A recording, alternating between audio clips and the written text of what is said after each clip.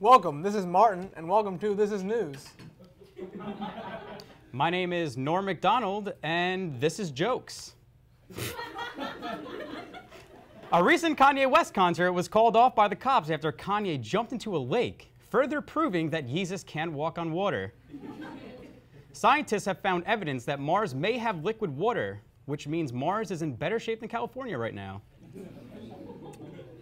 A few days ago, 500 corgis invaded a California beach, but promptly departed when they found that there was no water, so they went to Mars, because it's California. Nope. we'll retape it, it's fine. Google released a statement saying that your college doesn't matter. Did I say college? I meant civilization. Google won.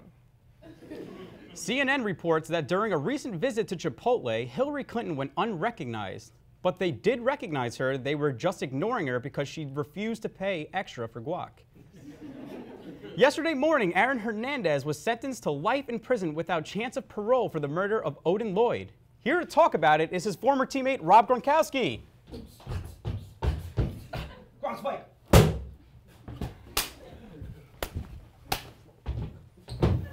Thank you for that, Rob.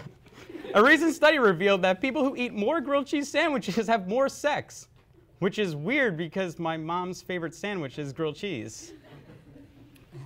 We all know your mom's favorite sandwich.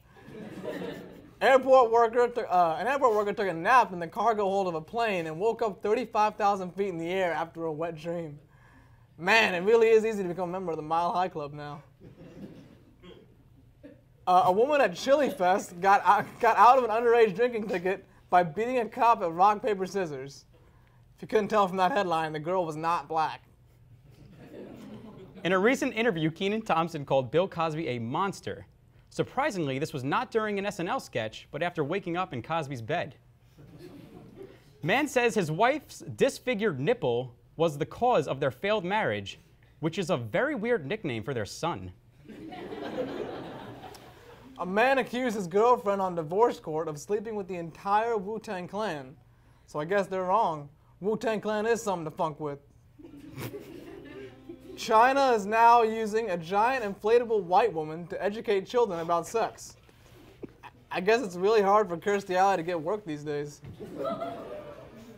All right, Daddy's home. That's our sign-off. Daddy's home. That's it. That's it. Seriously, that's it.